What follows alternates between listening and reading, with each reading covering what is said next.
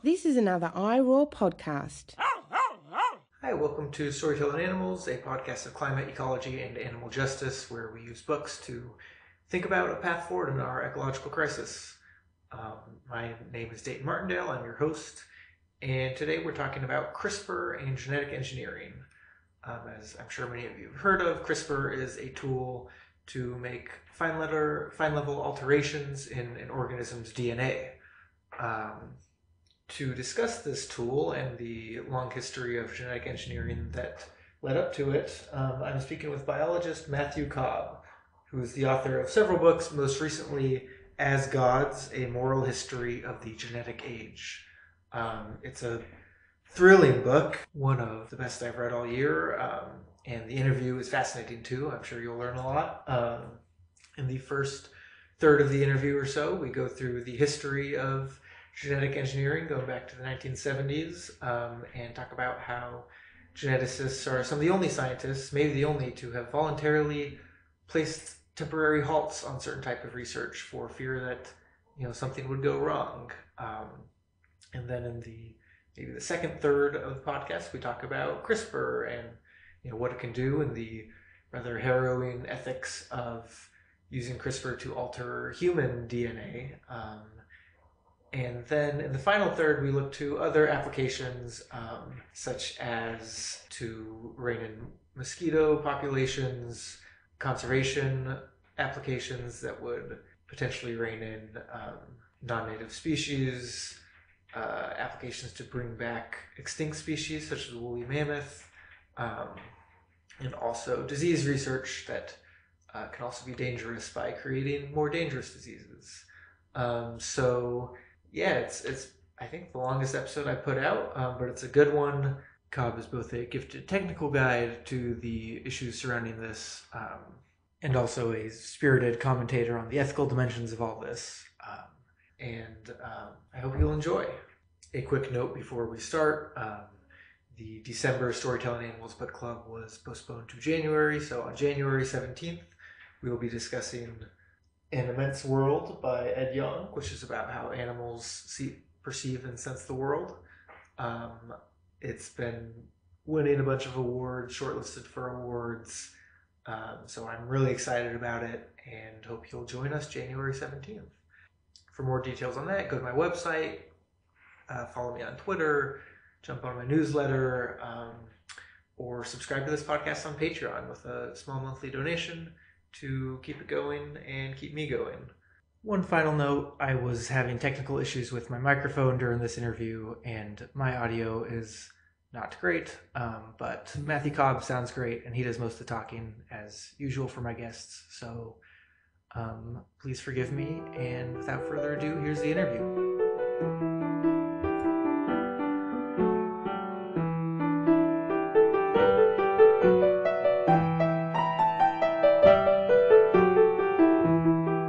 I'm here with Matthew Cobb, author of As Gods, A Moral History of the Genetic Age. Matthew, thanks so much for coming on the show. It's great to be here, Dayton. Thanks for the invitation. Yeah, so A Moral History of the Genetic Age, I believe in the UK, the title is simply The Genetic Age. What do you mean by the genetic age?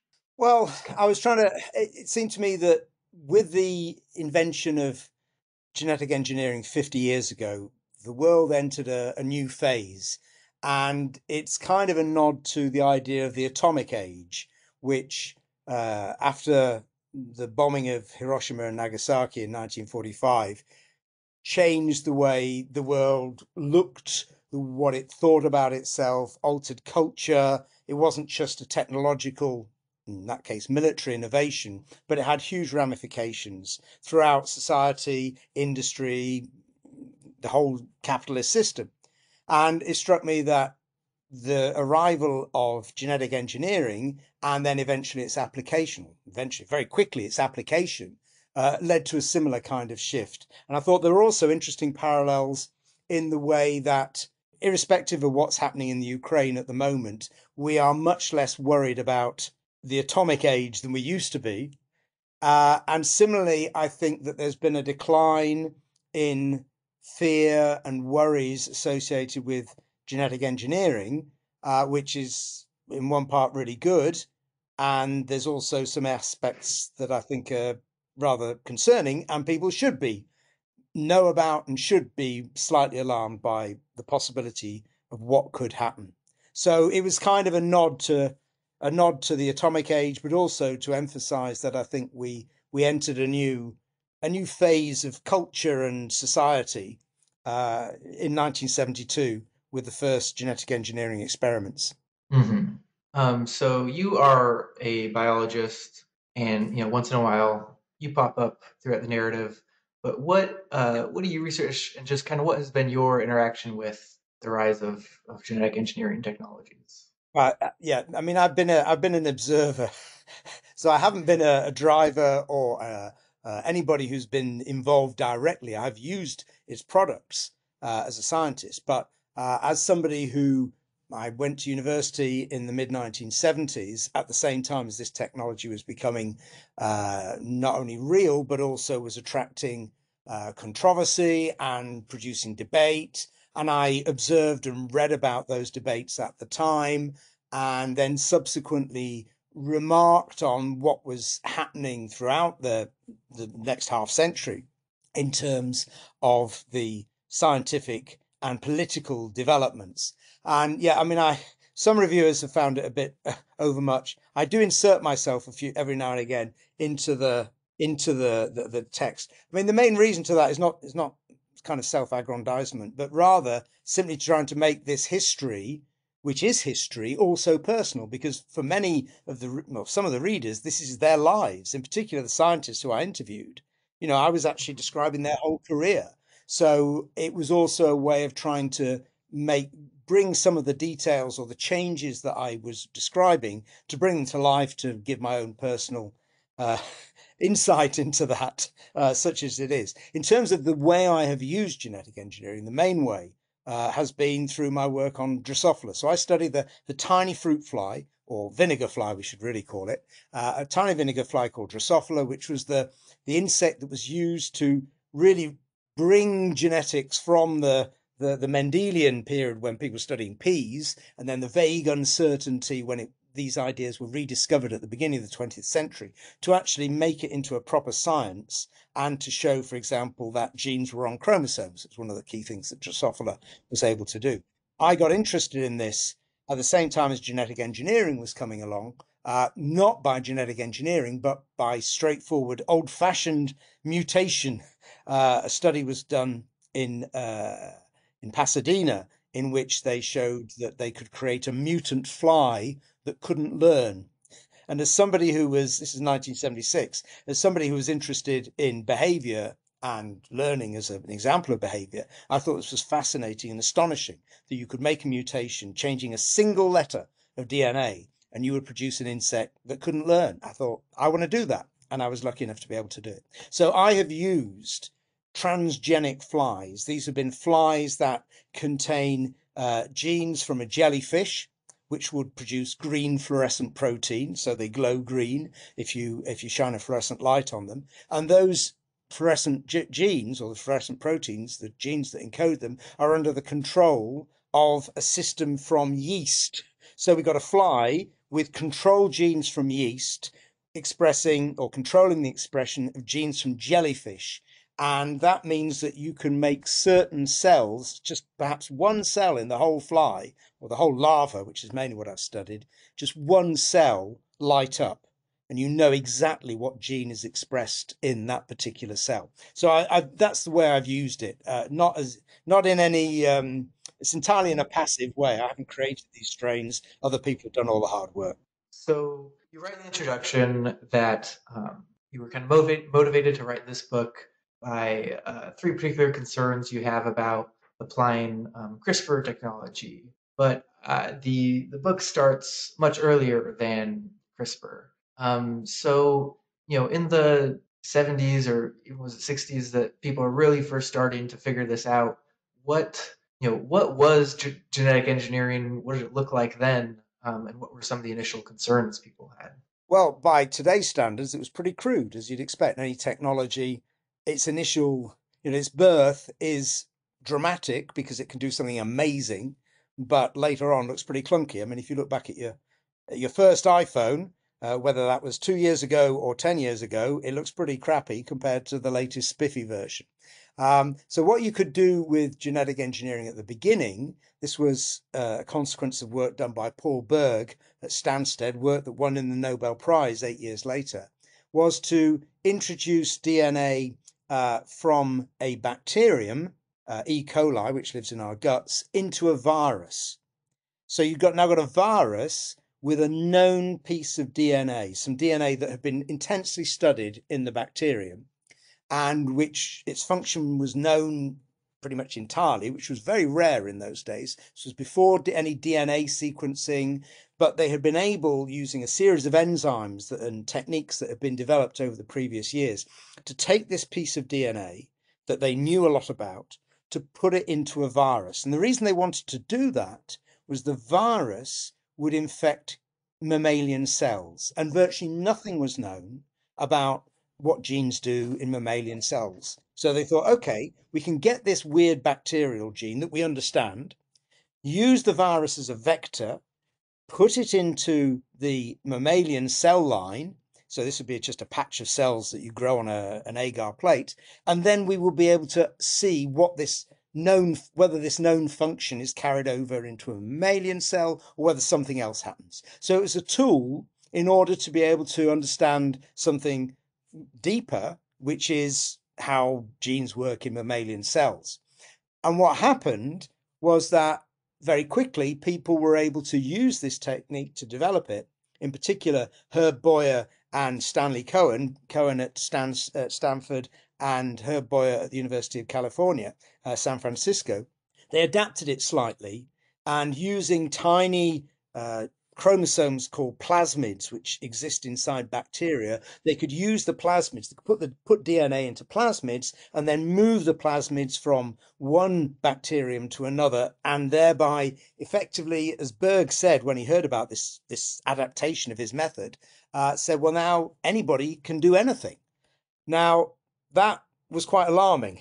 And in fact, the alarm bells had rung even before this. So before Berg did any experiment in 1971, he not only planned to do the experiment he was really interested in, which is trying to get E. coli DNA into a mammalian cell using this virus as a vector.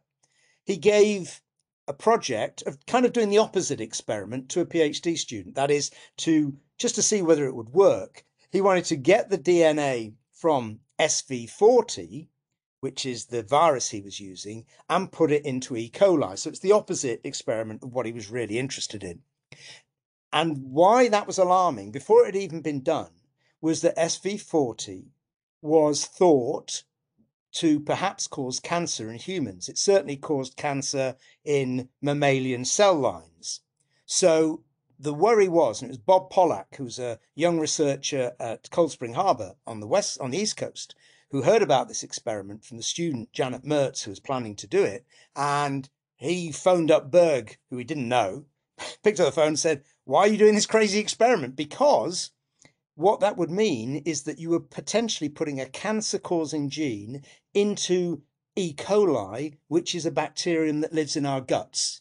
So what Pollack was concerned about was, well, you could get cancer through this system.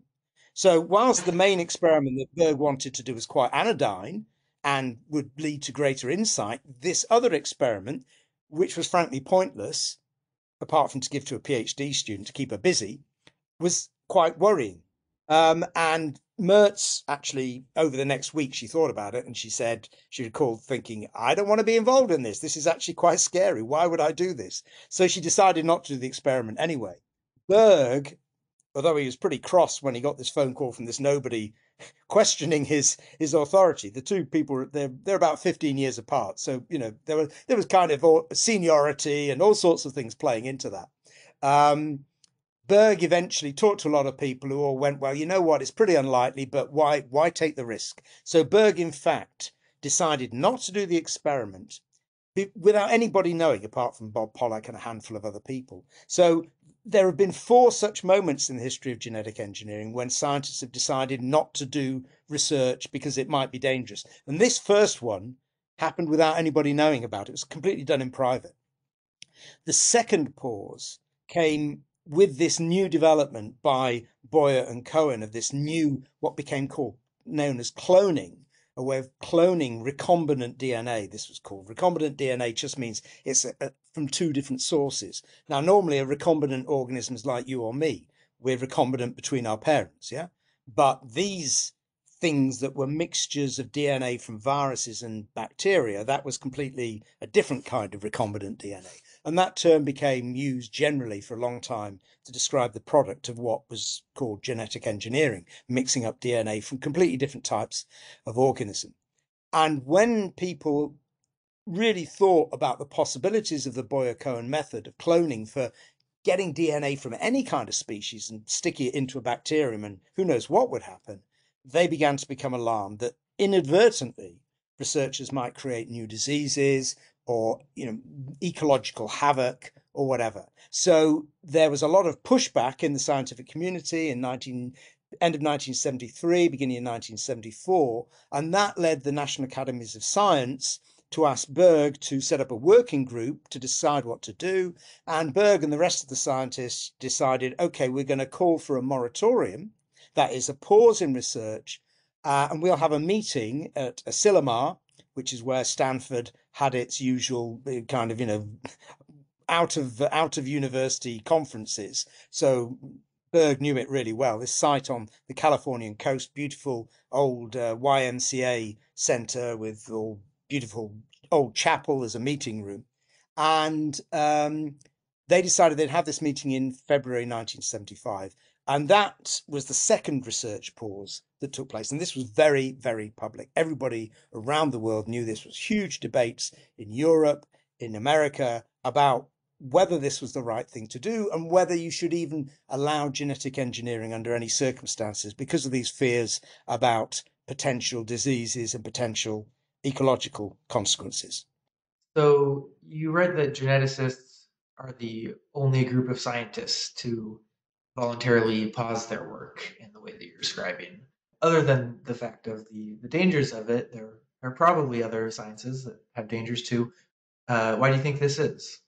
Well, in a way, so there are two aspects. Firstly, the kind of technical one is, yes, accidents are possible, right? All technology contains not only benefits, but threats. Those threats are generally pretty minute or hard to identify. But an accident, take a car, that's pretty obvious. With a car, you can have an accident. But as Sidney Brenner, who was one of the leading lights of the Asilomar meeting, he was a South African geneticist who worked in the UK, in Cambridge, as he said in giving evidence to the British House of Commons about this in the mid-1970s, the difference between genetic technology and these other forms of technology is that with traditional technology, accidents tend not to be self-replicating. So that's the difference. Bad things can happen with chemistry, with nuclear power, whatever, but you're just going to have one bad thing.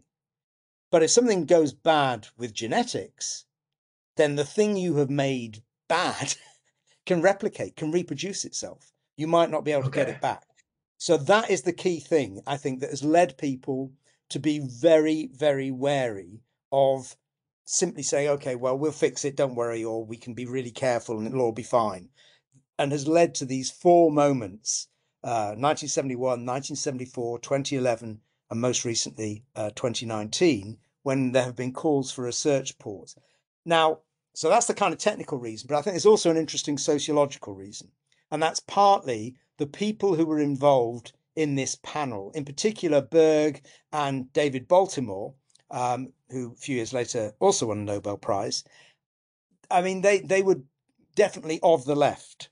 Although they were, I mean, Berg was older than Baltimore, but Baltimore, he told me how when he made his key discovery, which was he won the Nobel Prize for, which was discovering this enzyme that can turn RNA into DNA. So it was a key kind of bit of genetic toolkit that he'd invented or discovered. That was in the middle of a whole series of anti-war protests at MIT, and he divided his time between in the lab and then going out and trying to stop his students getting arrested, as well as protesting himself against the war. So these were people who had a a radical. I'm not without exaggerating too much. I mean, they weren't they weren't ultra radical, but they were part of the general movement and not being critical about what they were doing, which was part of culture at the time. This was the rise of the counterculture. There were lots of arguments about the worth and value of science. Whilst we tend to think about, oh well, that's the era of Apollo. Neil Armstrong and Buzz Aldrin land on the moon.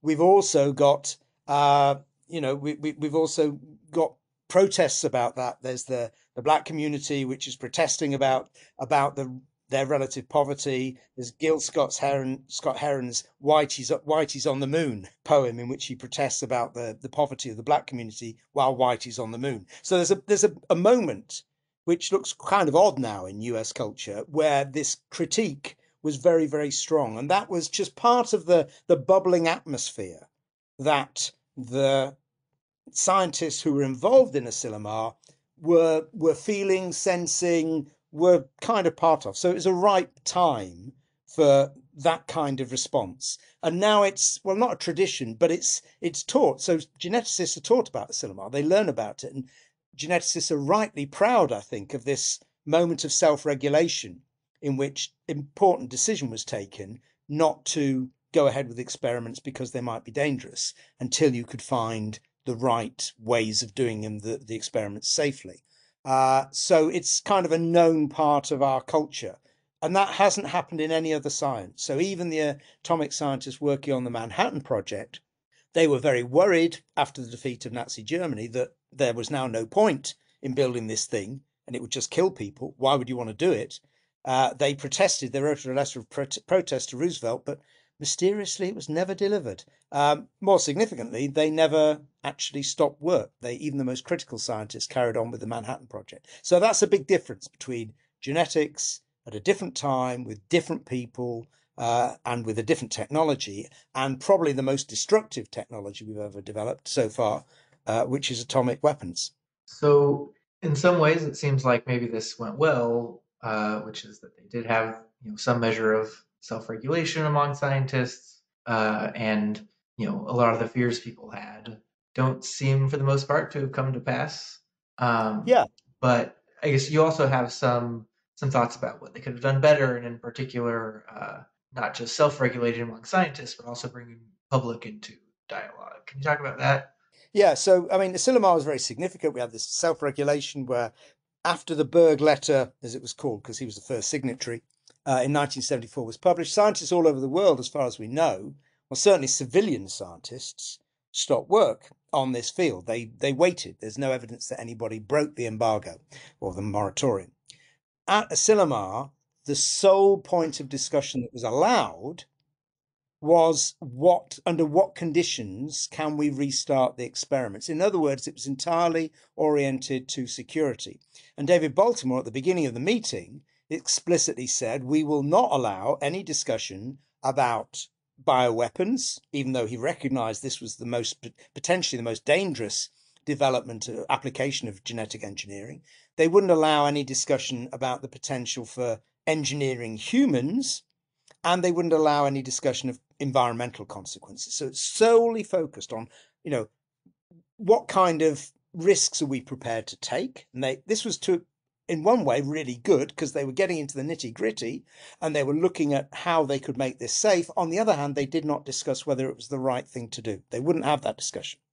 Now, what's striking is that we now know, well, we knew at the time, there was a Russian delegation or Soviet delegation at Asilomar. And these were all learned members of the Academy of Sciences. They were all people who are even older than I am. And the young American kind of hotshots who were there at Asilomar, were literally laughing at the Soviets, saying things like, oh, well, these guys don't know anything. They're not hiding anything. They just don't understand. But we now know that 3 of the Soviet delegation, the leaders of the Soviet delegation at Asilomar, had already convinced President Brezhnev to start a genetic engineering bioweapons program in the USSR. And this was real. It employed tens of thousands of people in the end and was murderously successful. They were able to produce some horrendous new weapons. in secret without the West having any idea at all. So the things that Asilomar didn't want to discuss were actually really important, and they are now, I think, very important. They're of actuality: environmental consequences, human genetic engineering, and the potential for new pandemics, new diseases being created either accidentally or maliciously. So the key thing, however, was the public wasn't present. There were journalists there, but the deal was the journalists could record the proceedings, but they weren't allowed to publish articles until the end. So a series of articles, a fantastic article published by Michael Roberts in Rolling Stone. That was the best of the journalistic production that came out, about 12-page article called The Pandora's Box Congress. You can find PDFs of it on the internet. And he went on to write a brilliant book about the whole thing called Biohazard.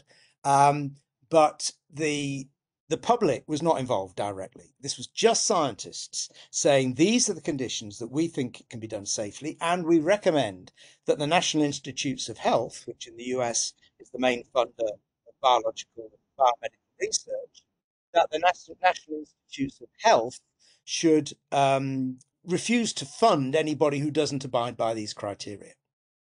So that wasn't even anything that applied outside of the US, and it wasn't anything that applied to the private sector in the US. So it was quite a narrow kind of victory, but it was a victory in that the UK adopted very similar protocols, so did various European countries, and even the Soviet Union made sure that it had the NIH protocols well on display when naive Western visitors came and visited Soviet molecular genetics labs afterwards.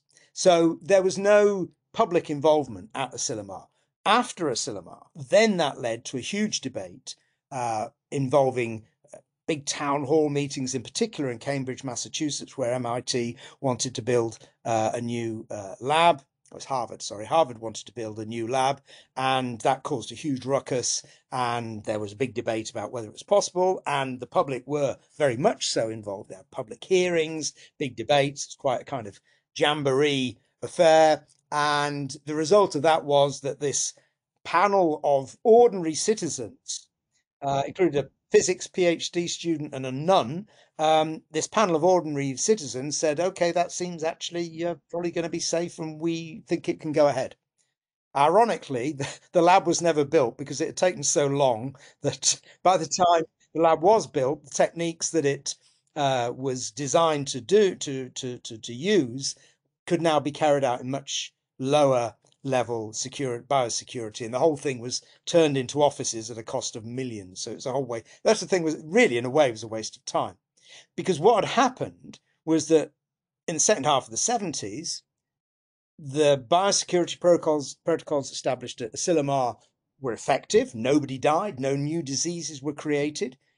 It turned out that one of the things that people were really worried about, which was the introduction of human genes into bacteria, if that happened, nothing would happen, because our genes, in fact, the genes of all multicellular organisms, are chopped up in little bits. Our cells know how to remove the bits that are junk and to stick the gene back together just before it gets made to function. But bacterial cells don't know how to do that. So if you put a whole human gene into a bacterial cell, it would just go, does not compute, and metabolize the whole thing. So, that was quite a chance discovery in 1977. Nobody had any idea of that. So that was quite reassuring. The final element was that it turned out there was lots of money to be made, because in particular, Herb Boyer had the guy who had invented or co-invented cloning. He teamed up with a guy called Bob Swanson, who was an unemployed venture capitalist in his late 20s with no money. He was, unemployed. And he had this brilliant idea of using recombinant DNA to make drugs, in particular insulin. This was his idea. And he persuaded Boyer in 75 to go along with this. And they set up a startup called Genentech. It was incorporated the same week as Apple, just down the road in Silicon Valley. So this is all part of the atmosphere, And eventually they succeed, well, very quickly, they succeeded brilliantly in persuading bacteria to accept the presence of synthetic DNA that corresponded not to the actual human gene, say for insulin, because they didn't know what that looked like, but a gene that corresponded to the protein. So without all the bits that in fact get chopped out in our cells. So it wasn't actually insulin, it was a precursor of insulin. It doesn't really matter. But this worked brilliantly. And this they could then sell this to the drug companies, Lilly, for example.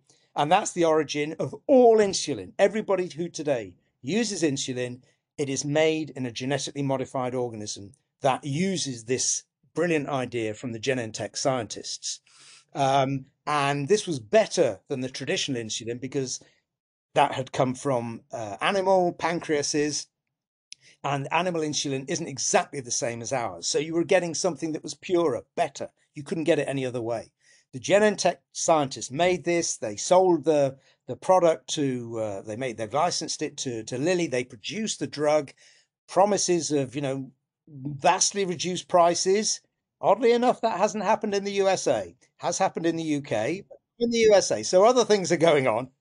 But anyway, Genentech, they then decided, like all good startups, in about 79, okay, let's sell the company because we've made a load of money. We can make a load of money. Let's just sell it to one of the big pharma companies. Nobody wanted to buy it.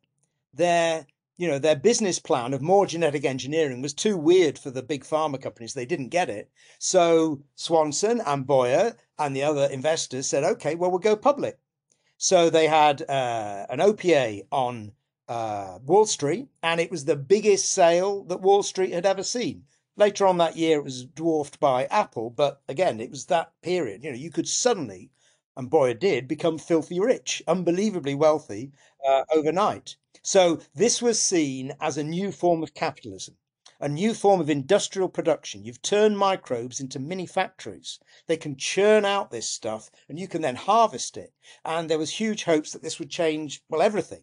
Plus, of course, the speculation was making some people very, very rich. All this at a time that Reagan had just come to power and was Thatcher in the UK, and they were keen on deregulating the economy, getting rid of all the regulations and controls, encouraging or forcing, in fact, universities in the US to use the patents, to license the patents that they had owned. The Supreme Court said, yes, you can patent an organism. So it became possible now to patent and license the product of your genetic engineering brilliance, and everybody got wealthy. Well, some people did. So for all those reasons, the 1980s, that was a time, man, when some people did very well and attitudes began to change. Yeah, it's, on the one hand, like getting, better insulin that people respond to better is a success story, but also, how sure are we that people should be getting rich off of product people need to survive? That's a different issue, and you've got to.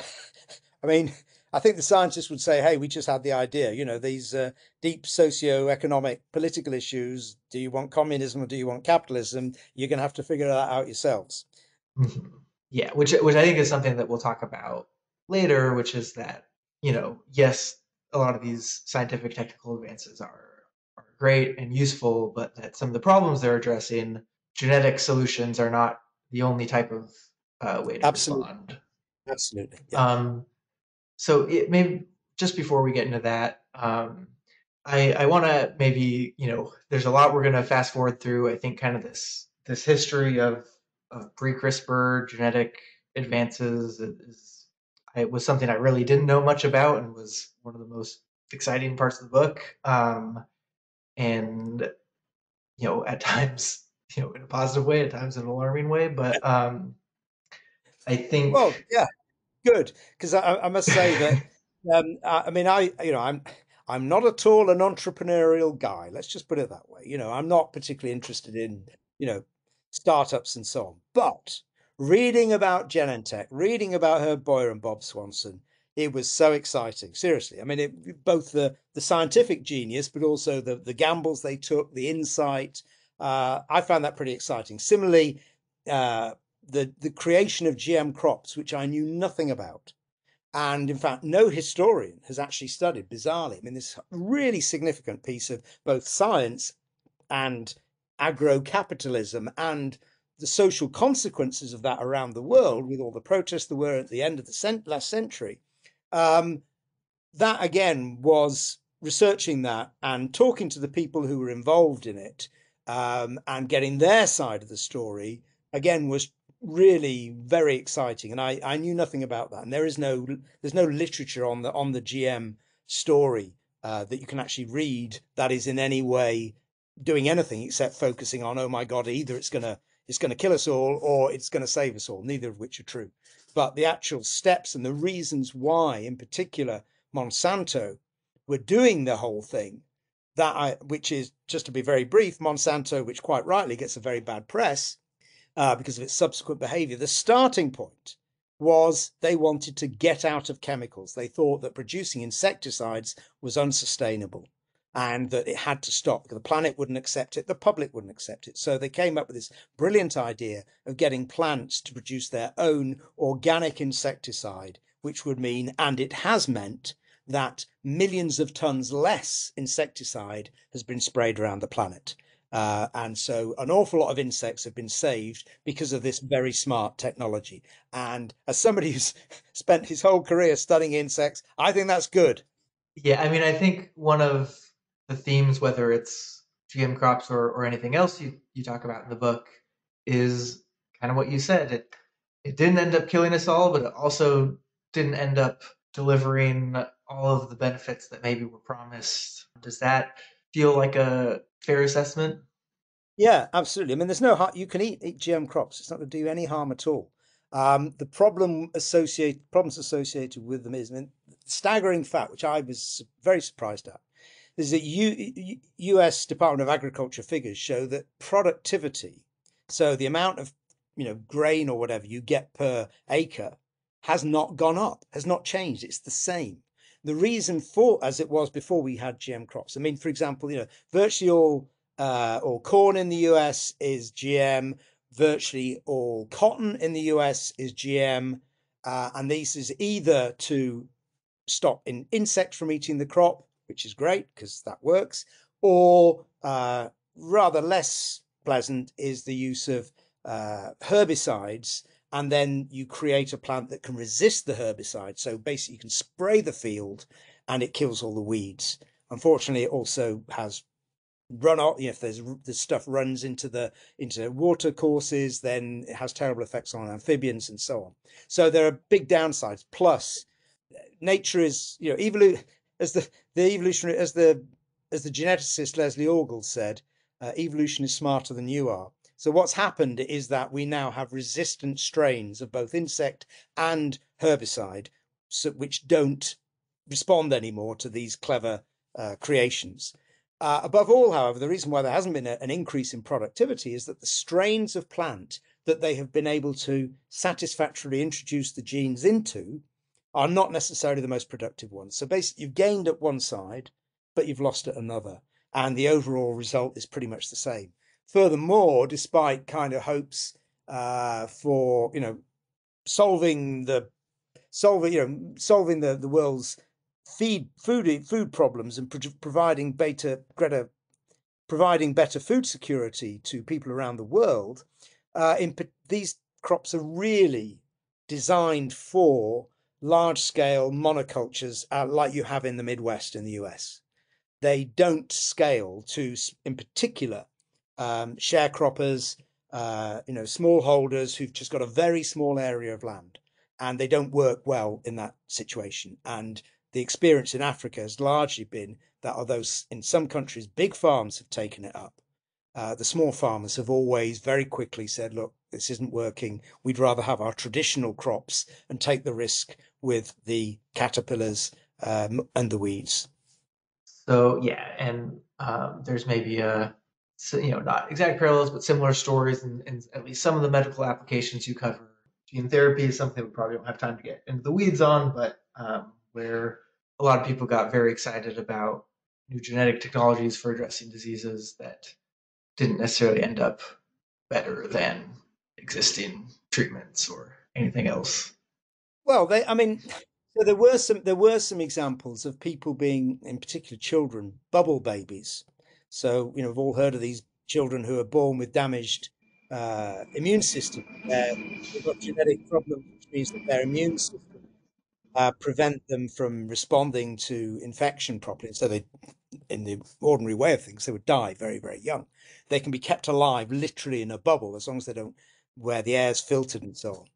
And in particular in Paris, at the turn of the century, there are, I think, a dozen children were cured of this genetic disease by the use of gene therapy, by using a viral vector, much like Paul Berg had wanted to do, using a virus containing the right version of the gene to insert that somewhere into the children's genome. The problem was, much as the problem has been with GM crops, is you can't control that insertion.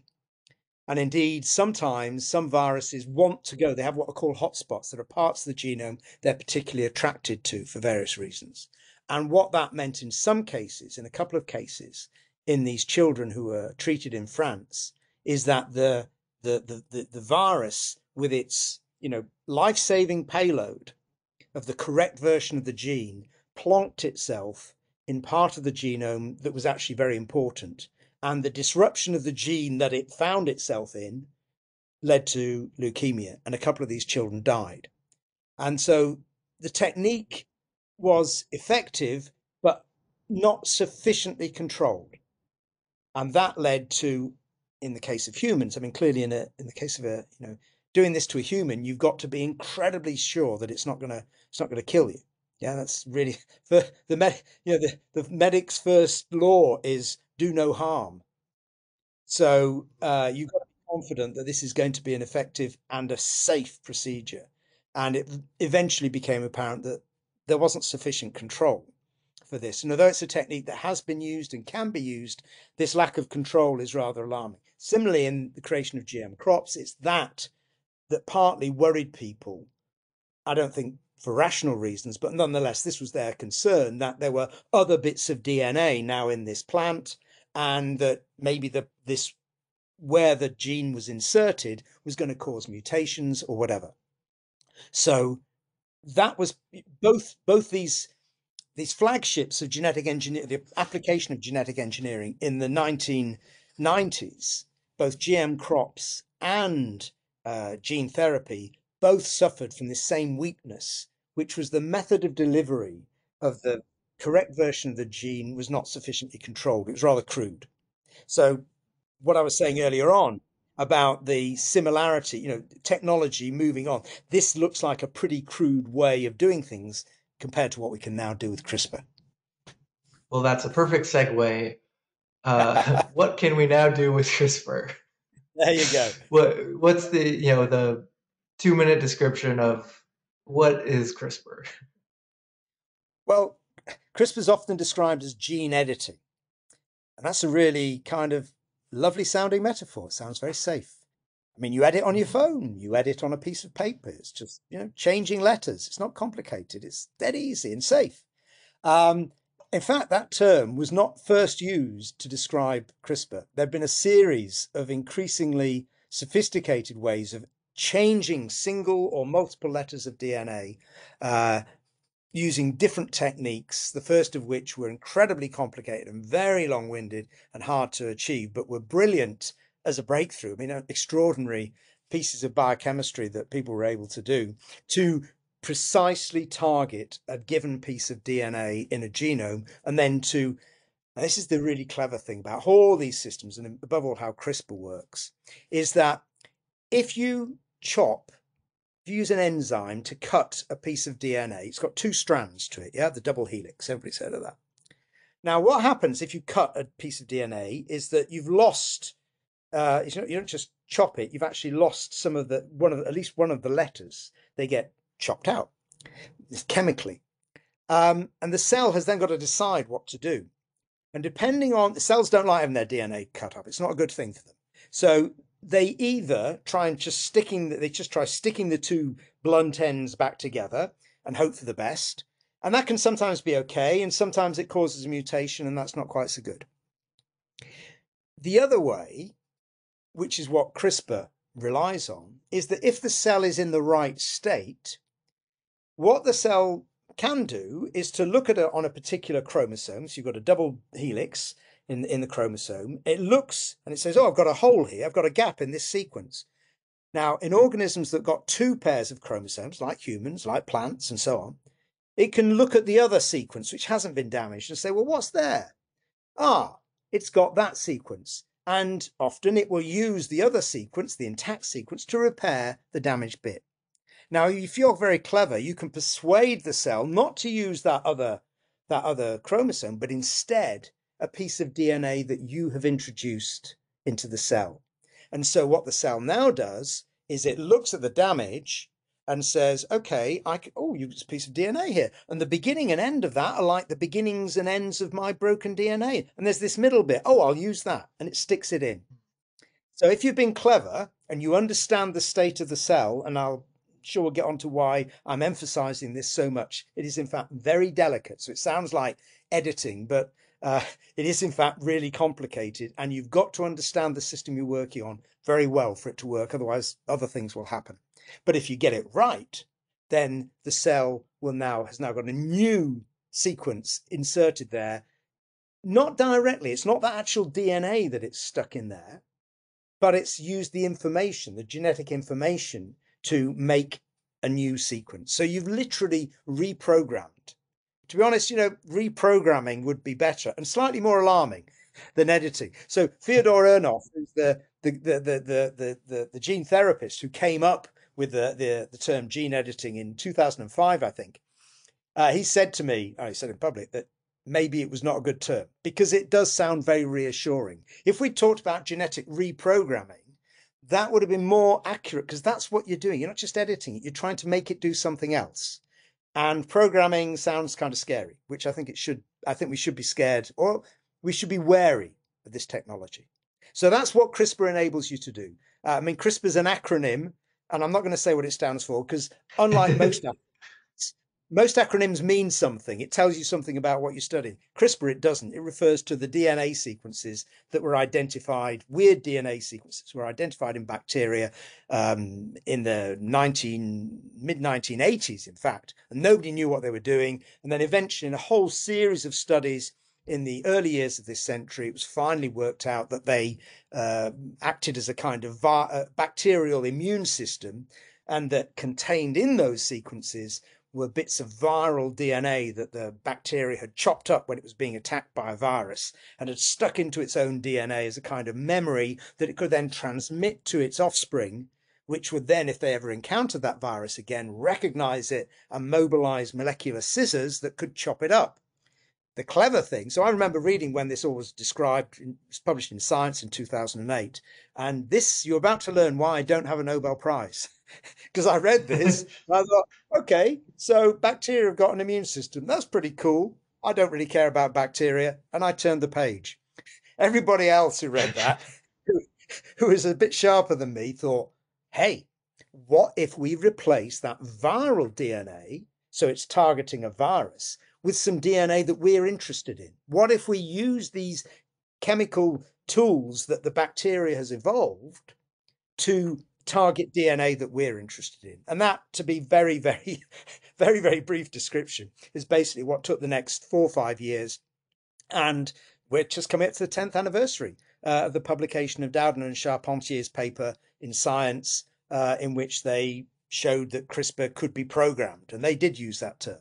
CRISPR could be programmed to attack any form of DNA. And then very quickly it was shown this would also work in mammalian cells.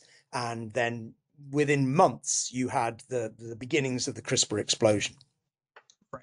I think the shortcomings of the editing metaphor are important to bring out, just because when I read an article at the New York Times or whatever about how CRISPR works, it describes CRISPR working.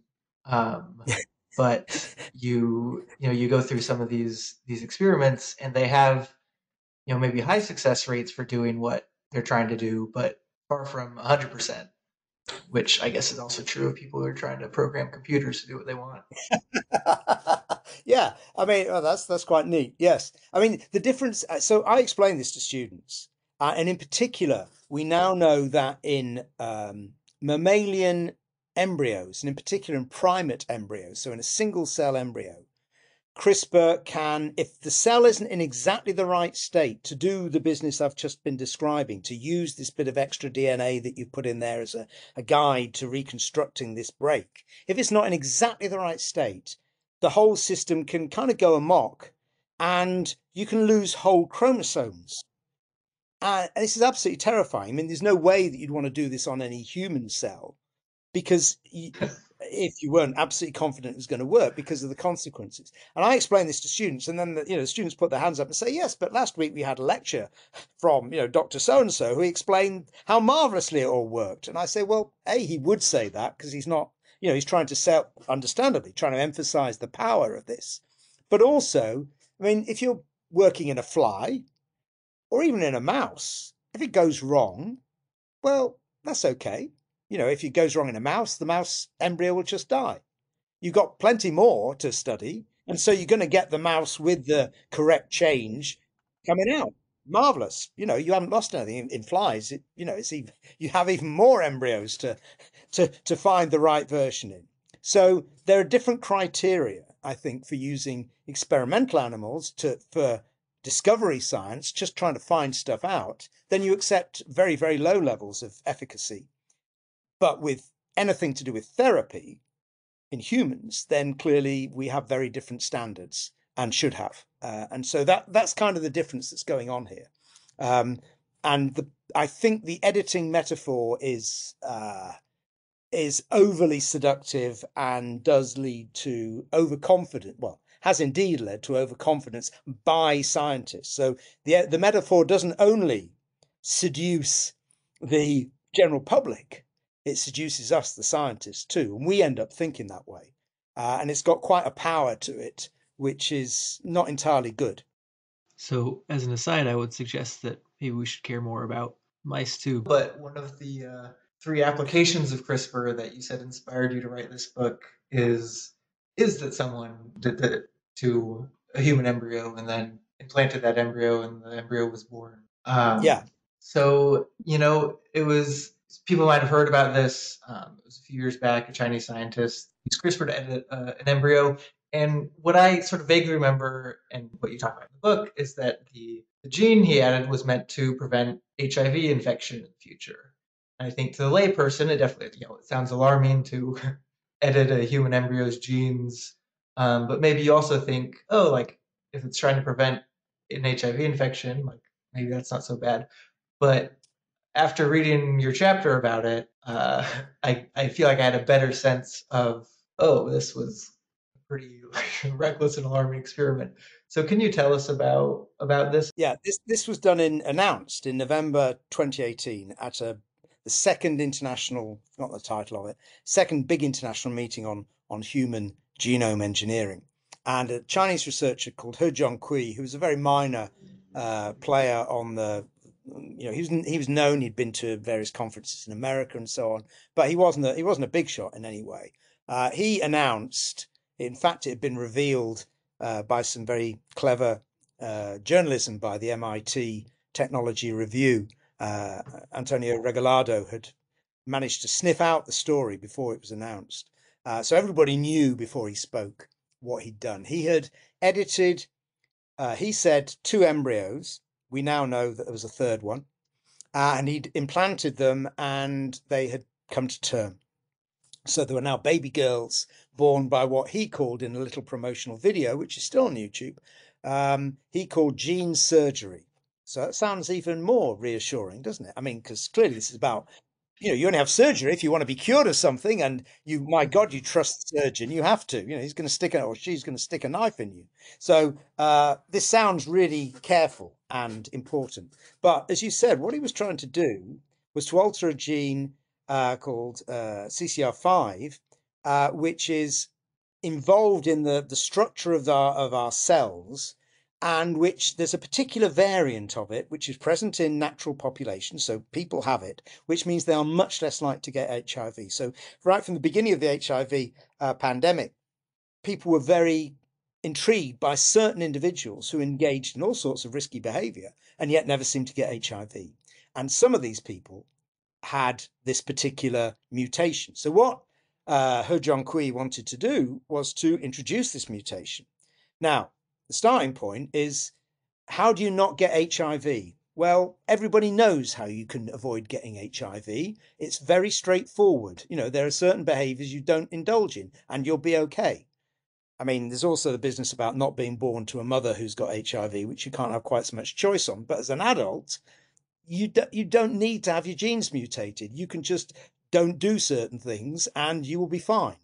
So as one of David Liu, who's a CRISPR researcher at Harvard, at this meeting, when He Jiankui announced what he'd done, he said, what was the unmet medical need?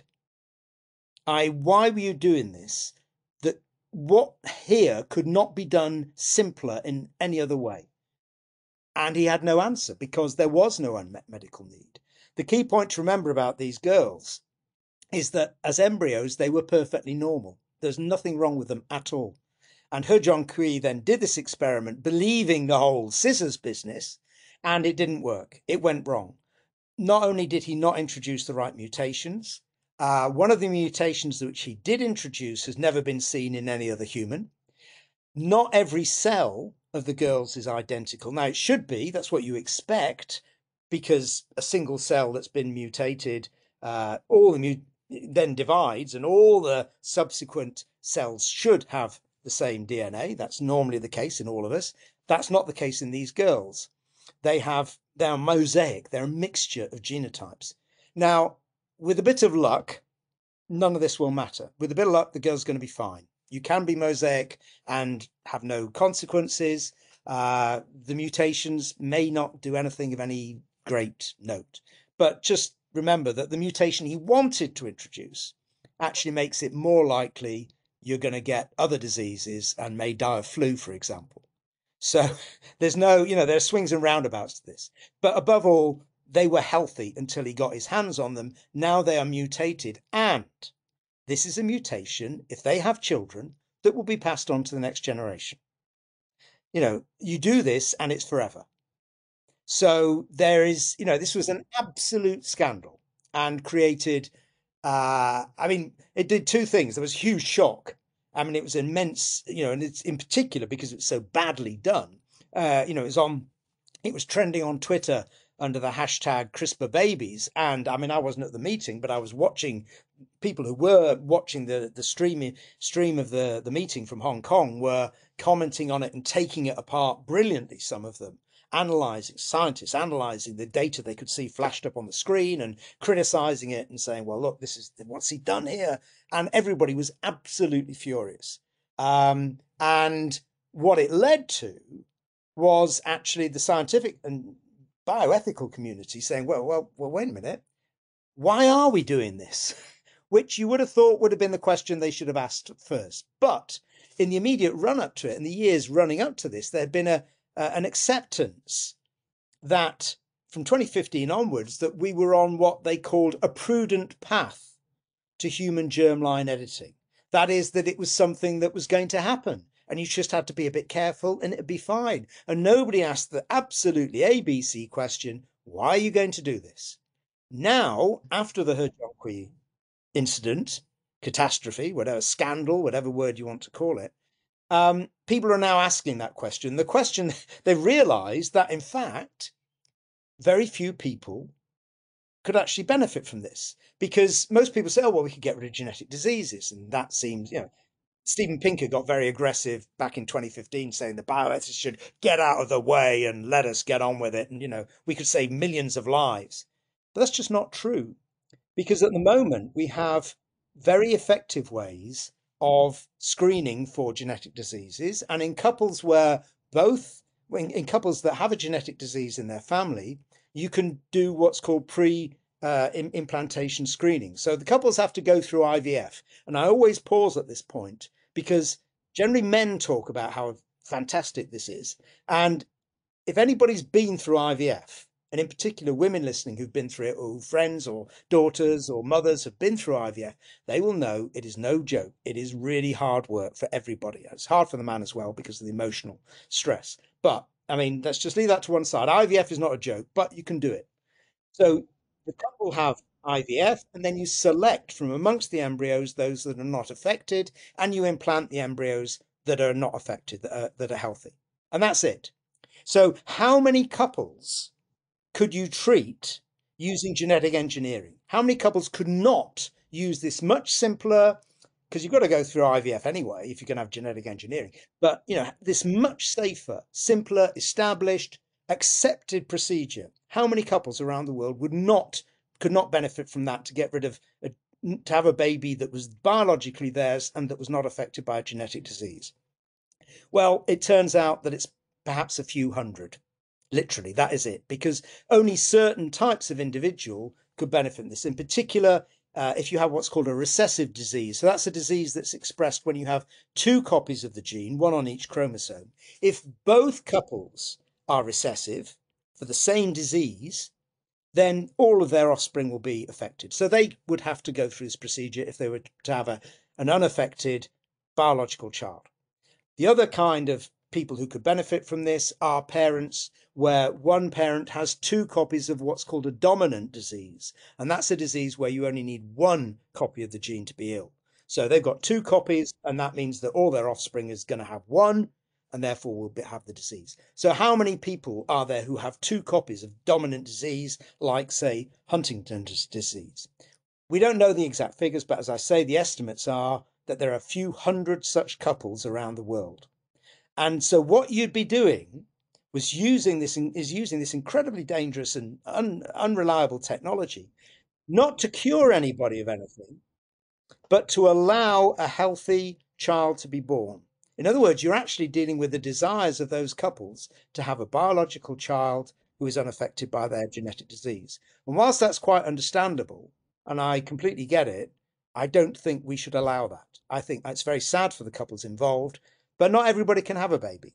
It's not, it's not given. That's not the way it works. Some people can't for all sorts of reasons.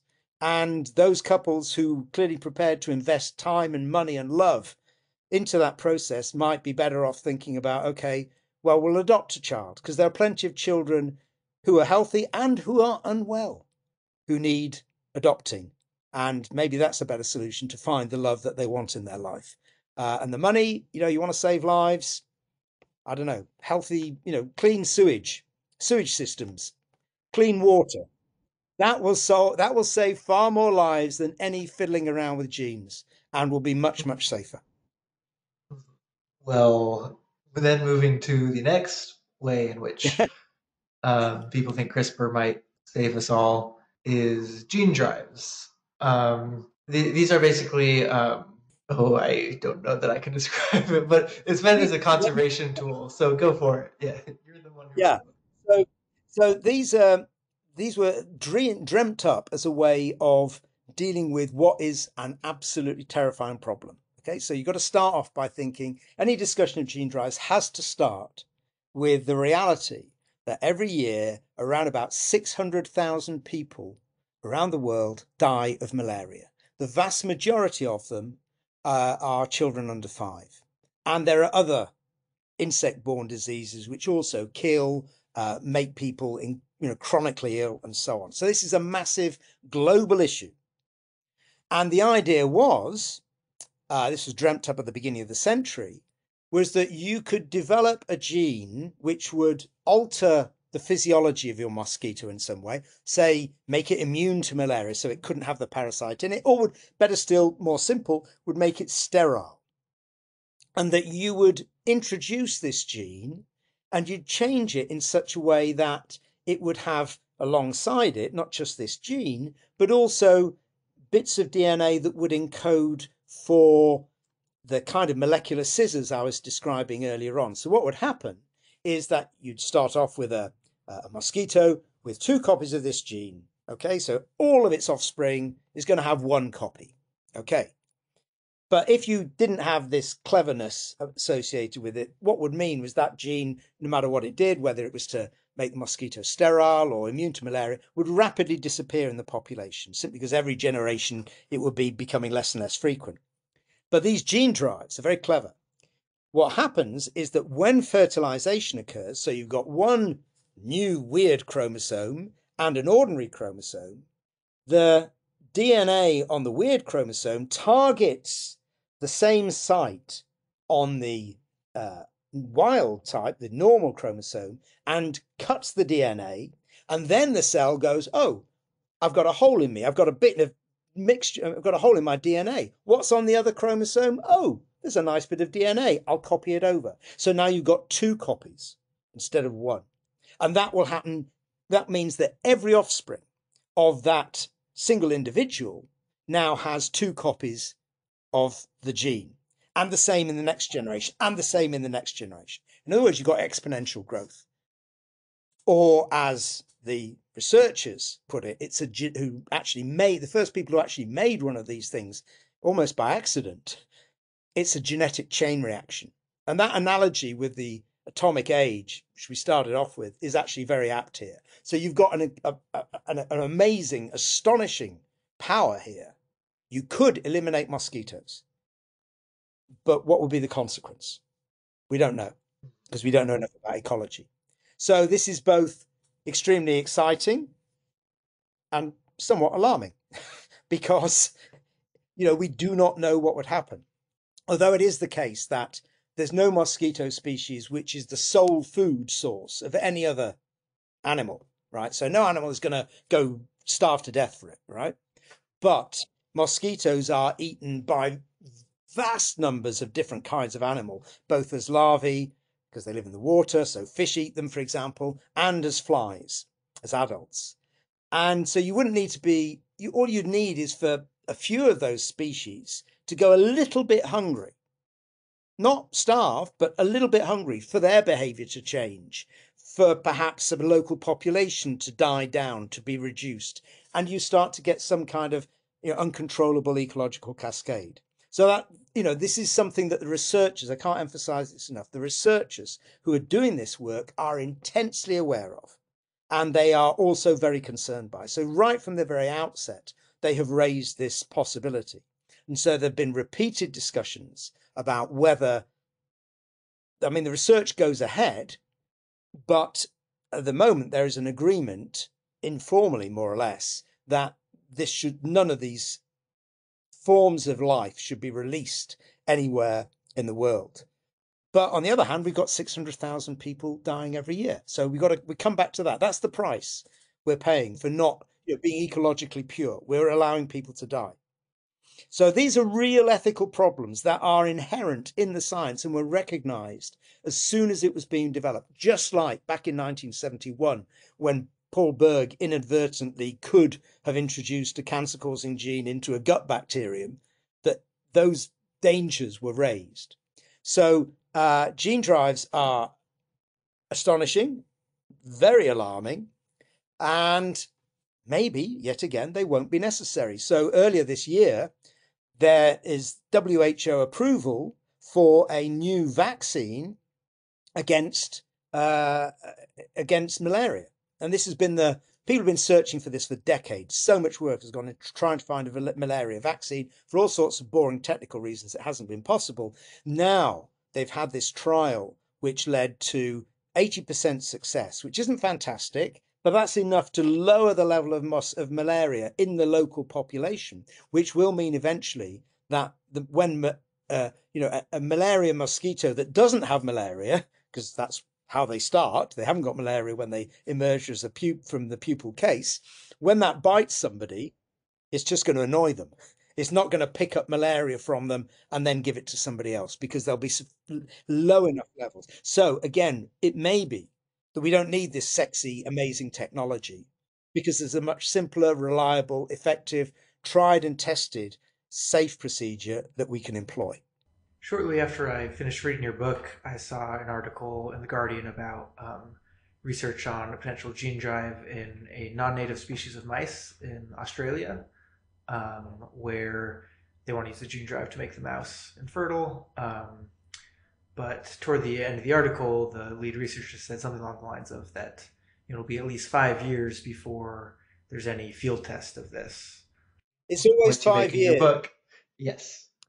It's always 5 years.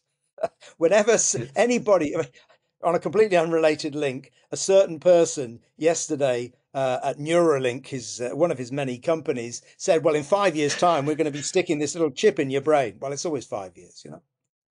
I don't know why technologists love 5 years. It's close enough to seem real and distant enough for everybody to soon forget about the promise, you know, not call people out on it. But to come back to So that, so at the moment, so even that study, it's not yet possible. There's no, in mammals, no gene drive has been created that actually works and has been shown to work down the generations. Okay, so they can get the first kind of swapping over or copying over of the character into the other chromosome. That they've been able to do, but they've, unlike in mosquitoes and in other organisms, in insects, they haven't been able to show that this will carry on for several generations and expand in a population. So at the moment, this hasn't been done.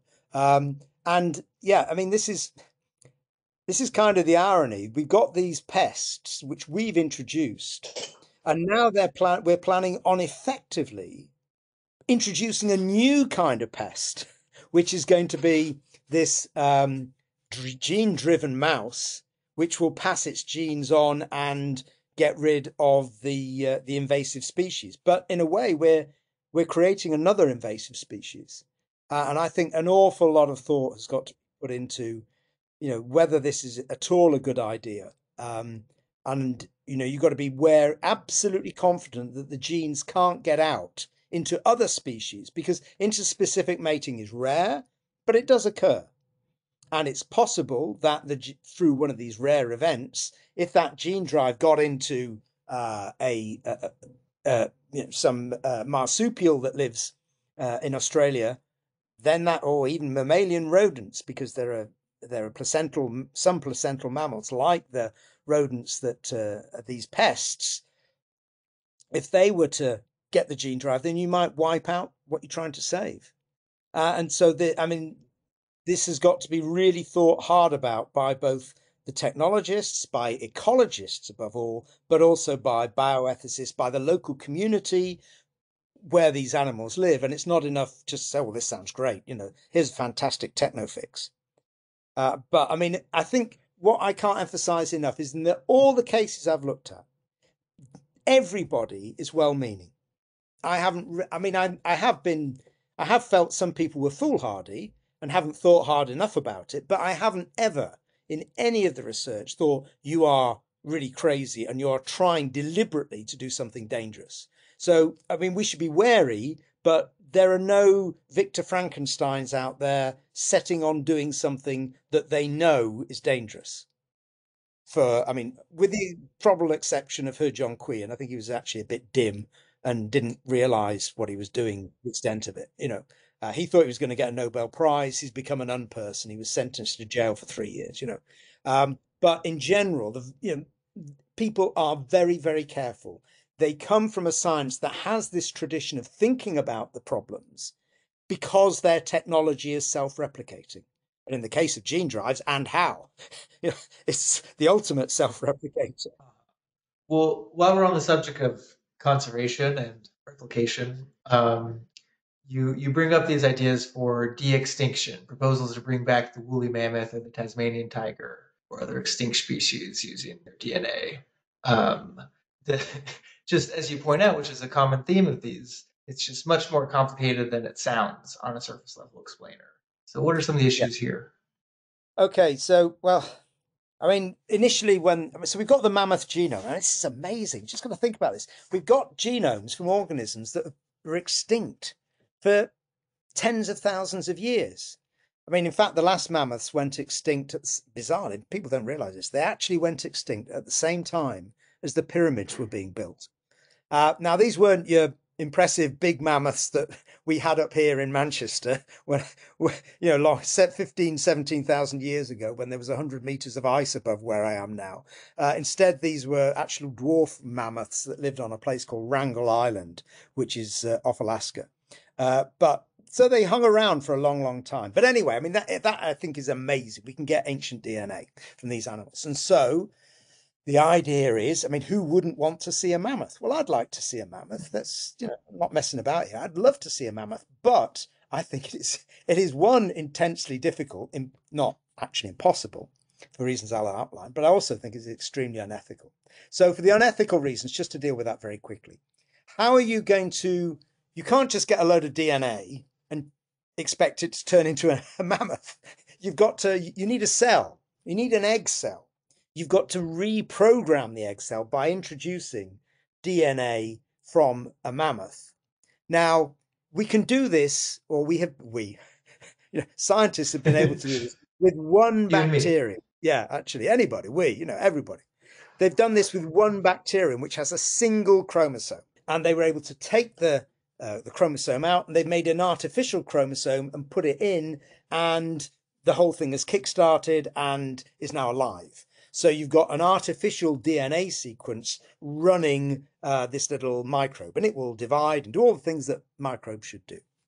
But that's a microbe, right? It's got one circular chromosome. That took, the initial stages of that, I think took about 20 years, yeah, of some real hotshot geneticists. Now, a mammoth, if you were to say, okay, well, wait a minute, we'll get rid of all those chromosomes, in what? We haven't got any mammoth cells. They're dead. Right? You've got DNA, but that's only because DNA is like a library and it was preserved. All the cells are dead. So you're going to have to use an elephant. That's the closest relative. You're going to have to use an Asian elephant. That's the closest relative we've got. But you know what? Asian elephants are a bit smaller than mammoths were. I mean, apart from the mini mammoths on Wrangel Island. The mammoths that people want, the big, huge, stomping around the European tundra mammoths, they were a lot bigger. So you might have a problem, even if you could do this, in actually getting this thing coming to term. You'd probably have to do a cesarean. Now, I don't know anybody who's ever done a cesarean on an Indian elephant, and I don't know what the ethics of that. But let's say we can do that, or let's say you can get it to be born the normal way, and this hairy thing emerges into a world of Asian elephants. Now, what are they going to think about it? Elephants are normally really excited and happy when there's a new birth, and they trumpet it and everything, and they pick it up and they chuck dirt all over it so the smell of the birth isn't available to predators. But they're going to have this thing which is completely different, is a completely different species. They split apart, I've forgotten, 3 million years ago. It will smell different. It will behave differently. It's hairy. I mean, maybe it's going to be rejected. Maybe they'll be fine. Maybe it'll be rejected. Then what happens? We've got this orphan, elephants and mammoths were social organisms. We've got this orphan, this miserable, sad, the only one in the world. I mean, how can that be a good thing? I mean, it's just awful ethically. I can't begin to get over quite how miserable that could be. And then we get onto the technical side because, okay, you can't do that. But maybe we could introduce some of the chromosomes rather than emptying the whole thing. We could add some chromosomes. How many chromosomes does an Indian elephant have? Well, I can't remember. I think it's 47 pairs. I've forgotten the number. But I know that a mammoth, we don't know how many chromosome pairs it had. So we can't just match them up. We don't know because we can get the DNA out. We don't find whole chromosomes that you can kind of then chisel away in the ice. That's not the way it works. You get DNA out and it's all in bits and you have to stick it together in your computer program to work out what the sequence was. So we don't know how many differences there are between these two genomes. We don't know what they're significant. So as a result of all these criticisms, which were first made when the idea was first raised back in 2013 by George Church, they've now said, okay, well, we're not actually going to do that. We're going to mammothify an Asian elephant. And there's all sorts of reasons that are given for changing the carbon in the melting tundra and all the rest of it. I think it's all rubbish. But, let's just leave it. Never mind about the application. Just think about the technicalities. They're going to mammothify an Asian elephant. They're going to find the genes in the mammoth that are involved in, say, being hairy, in resisting cold temperatures, or various other things, and they're going to put them into an elephant. And because they're worried about the growth business that I said, maybe the embryo are too big, they're going to do this in an artificial womb. Right. Artificial womb. Do they exist? No. Or rather, they exist for rats up to about 2 weeks, I think they've got them, or maybe they've done it with a lamb, I can't remember. But only no animal has been brought to term. Plus, how big does a baby mammoth grow? It's the size of a small car. So this thing is going to have to be immense, and it doesn't exist. So I know that it gets huge press, and influencers have invested vast sums of money in it. Well, good luck to them. They've probably bought NFTs as well. That'll teach them. This is not, it is just, I think it is unethical if it were to work, because these are social organisms. I think it is, I get the vague idea, wouldn't it be amazing? But then you've just got to think a bit about what is amazing and the animals that we've got already that are under threat. And I can't help thinking that so much of this effort, the mammoths are gone. The dinosaurs, apart from their descent, their relatives, the birds, have gone. You just got to accept that. We can stop future extinctions, and that's where the emphasis should be, including in using fancy genetics, because that's been done by some of the same companies have helped to clone examples of black-footed ferrets, which are under extreme threat in the USA, to try and, they've got cell lines that have been maintained from animals that died decades ago, and they've used that DNA to create new black-footed ferrets, which with a completely different genetic sequence from those that are now around and have become extremely inbred. So that's great, because they're going to introduce new genes into the population. So I'm not against using fancy techniques for saving animals, but I really would like to save the ones that we've got at the moment, rather than dreaming of, making bizarre mammothified elephants and thinking that we've done something amazing. I think it's miserable. But I do. So I want to get to the third application you said made you write this book, which is sort of something we talked about at the beginning. Has been a fear kind of from the beginning of genetic engineering, which is fear of some sort of deadly pathogen. In this case, like leaking out of a lab.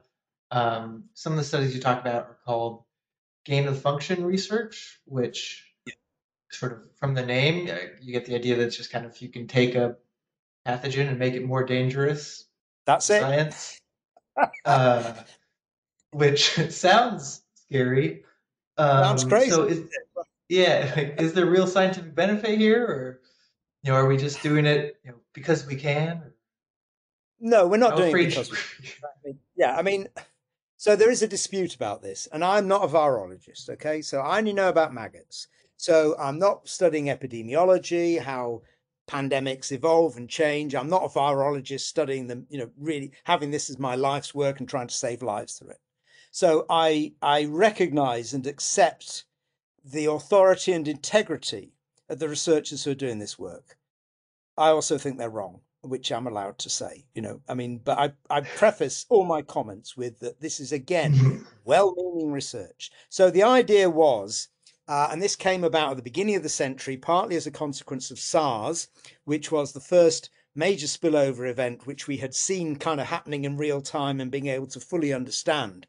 And it was kind of a precursor of COVID. Was dealt with in China through basic health procedures and was able to be stopped with only, in inverted commas, a few hundred people dying. But what that, coupled with the Al-Qaeda attacks in the USA, that led to a growing awareness, not only of the potential for spillover events, but for the potential for terrorists to use this technology potentially to create new terrible weapons. So a great deal of investment came from the USA, or inside the USA, to encourage people to start studying what was possible. In other words, the idea being either something bad was going to happen in a bat, or was going to happen in a terrorist lair, and we could face ourselves with a new pandemic. What could happen? That's kind of the basic argument. And therefore, you can be prepared for it because you can predict what will happen, and you can have perhaps the relevant vaccines or whatever ready to deal with that. Now, a lot of or all, it must be said, of the terrorist motivated panic was panic and nonsense. Although we know that Al-Qaeda was interested in trying to create such bioweapons, it was unable to do so. It failed because it's really very, very hard. I think that's the key thing. This is not easy science.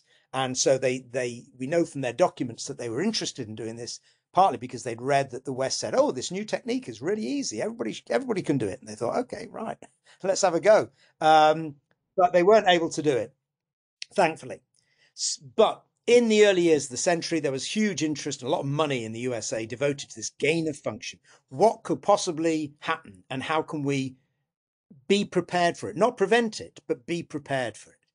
And in particular, this focused on diseases, and it went hand in hand with things like people, some conservation scientists accidentally, this literally happened, they were dealing with mice. We're back with the mice in Australia. Australian conservation scientists wanted to release a form of a virus called mousepox, which is closely related to smallpox. They wanted to release mousepox to get rid of these placental mammal mice that are an invasive species. So they're doing some studies on this, trying to infect them with a disease that would kill them, right? And they were messing around with mousepox, and they changed it in such a way that it meant that it could now not be prevented by a vaccination, because there were vaccines against mousepox, which they were studying. And what they found was that this new virus that they had inadvertently changed could now escape the vaccine, as it's called. And what that meant, and everybody recognized this immediately, including the researchers, is given the similarity with smallpox, this meant that it was possible to create a smallpox virus that could escape the vaccines that people of my age, and many people down to, I forgot when they stopped vaccinating against smallpox, we've eradicated it from the wild. It lurks in freezers in a few places around the world, some of which are known and others of which are regularly discovered by accident. Literally, people find in -80 freezers a vial marked smallpox. And that happened when I was writing the book. Absolutely terrifying. Plus, to really frighten people, there are buried bodies in the permafrost that is melting. And so it's not a complete, and from which we have been able to extract living or smallpox that can be revived. So it is possible that the melting permafrost could lead to kind of zombie smallpox particles emerging. I mean, that's probably not going to happen, but it's not completely impossible. So all this led to great panic and a focus on infectious diseases, which has been great in one way, because we had another infectious disease, MERS, which is still going on in the Middle East, which is really dangerous, but we've been able to contain it by basic public health procedures. And then there's been H5N1. H5N1 is bird flu, and this is pretty dangerous in people, but you've got to be in physical contact. So at the moment in the UK, we've got an H5N1 pandemic in the birds. So loads of birds are dying around our coast. It's really horrible. We're having to keep all the chickens and turkeys inside, so there will be no free-range turkeys for Christmas because they can't go out because they could get ill.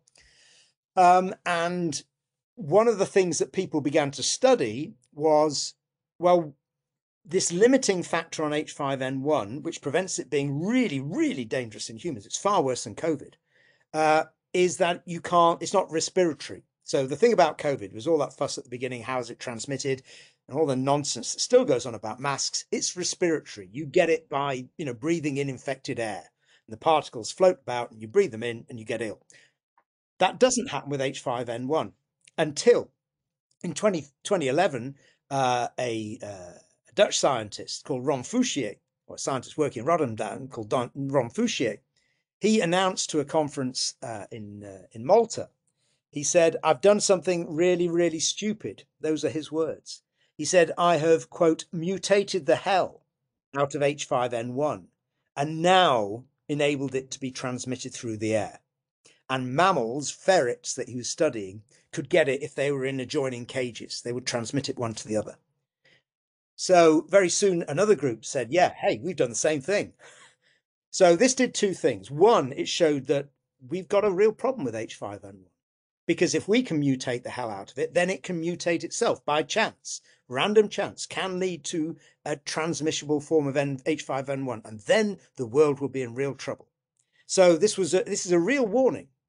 It was also absolutely terrifying, because what if this gets out? What if there is a lab leak? And immediately, Fouchier and his colleagues, all the researchers, wrote a letter to Nature saying, right, we've got to have a moratorium on this. And so it ended up being about for 8 months that until they could find new biosecurity protocols, they didn't do this research. But just like in Asilomar, they didn't say, should we be doing this? In the words of, I've forgotten his name, in Jurassic Park, your scientists were so busy thinking about whether they could, they didn't bother thinking about whether they should. And that's the situation today. There was for all sorts of reasons, the US reduced funding for gain of function studies, and now it's started up again. And there is, I think, the scientific community is not of one voice on this. Clearly, Fouchier and the others, who are absolutely well-intentioned, right? They want to know how bad could it be. There are those of us who think, well, we know it's going to be bad, and if it comes, like we saw with COVID, we can respond. So the argument they use is that this will enable us to meet future pandemics.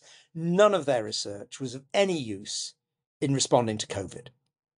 Okay, so I think the proof of the pudding at the moment is that this is not helpful research and it is clearly dangerous. I absolutely must emphasize that there is no evidence that COVID was engineered. COVID was a spillover event from almost certainly from bats. Remember, it took us 15 years to identify precisely where SARS came from. It's very hard to do. We're getting closer and closer in the case of COVID. There's no evidence that it was engineered.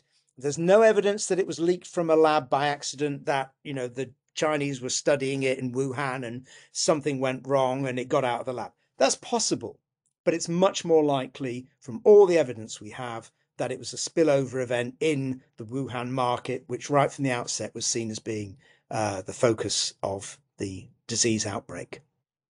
Yeah, well, you briefly mentioned Jurassic Park. One of the things that was fun in the book is that you talk about how science fiction and other pop culture engaged with these ideas. But yeah, just to kind of sum us up, you bring up that you're alarmed about some of these particular strands of research, but not saying we should not pursue any of it either. And why you write the book and why I'm bringing you on the podcast is that these are issues that the public should understand more, and they're complicated, and politicians aren't talking about CRISPR on TV, but they are issues that we should be learning about, and that there should be fora and spaces where communities and the public at large can be engaged in whether we release a gene drive or what type of research we do and don't regulate. So just to sum up, do you have anything, any last words you want to add about kind of the future? Well, I think that the future has got to be one of regulation. The problem is that these are international issues. Just take the issue of gene drives. You can imagine why, a village in Burkina Faso, which is losing lots of its children to malaria, might absolutely desperately want to have gene drive mosquitoes, be very keen on it. I mean, I understand that. But the problem is if we say, okay, right, let the public decide, let this community decide, is that those mosquitoes aren't going to stay in that village. They move. That's how Zika got from Africa, the Zika virus, which caused such a fuss in the Rio Olympics. The Zika virus got from Africa, where it still is and is okay. It's a bit like having flu, but it moved with the mosquitoes across the South Atlantic in ships or on ships, and then ended up changing once it got to South America and became a really, really nasty disease.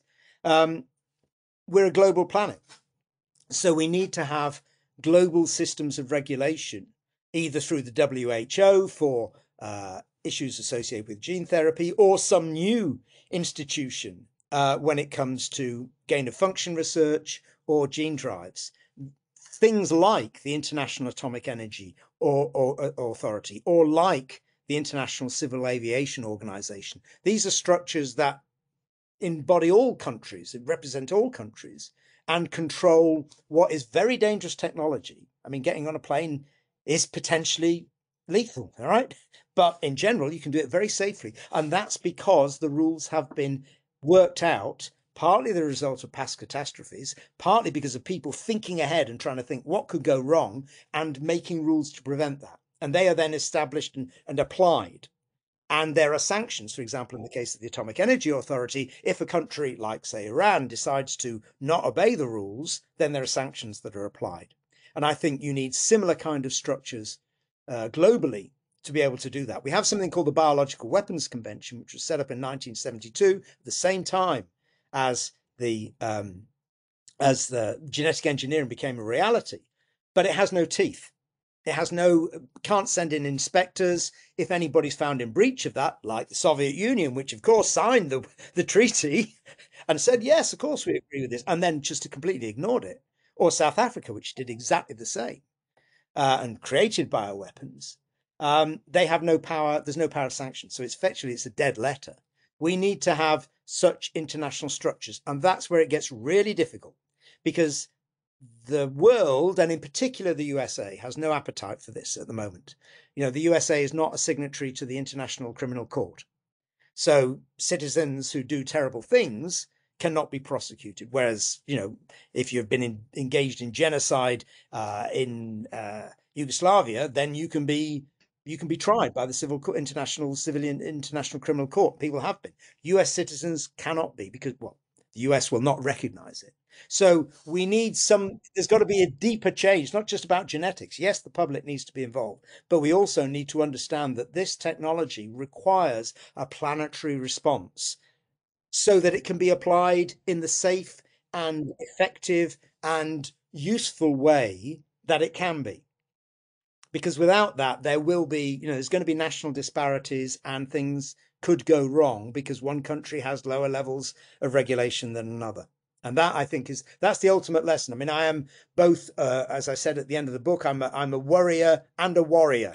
I'm both in favor of this technology. I'm also concerned about how it is applied.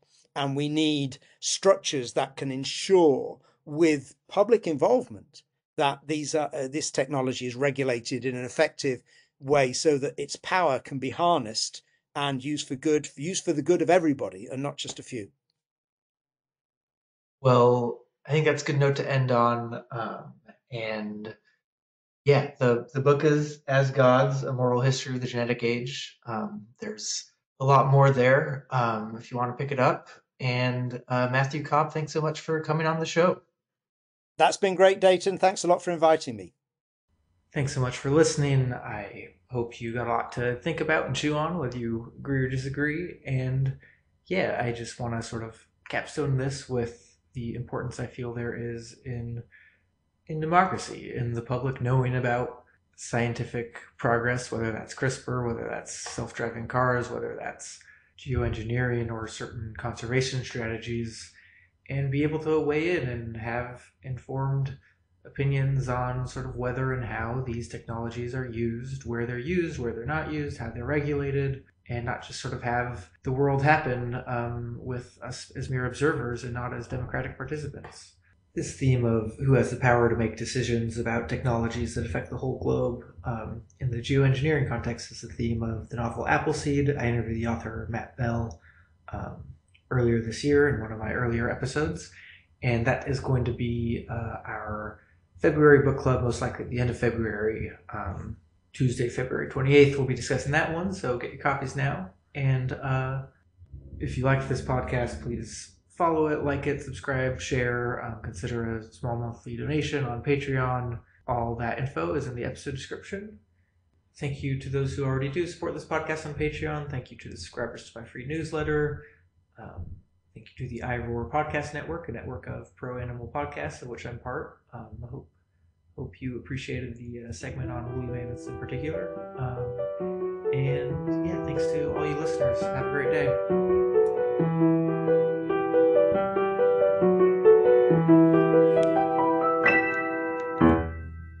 For more great iRoar podcasts, visit iroarpod.com. That's IROARPOD.com.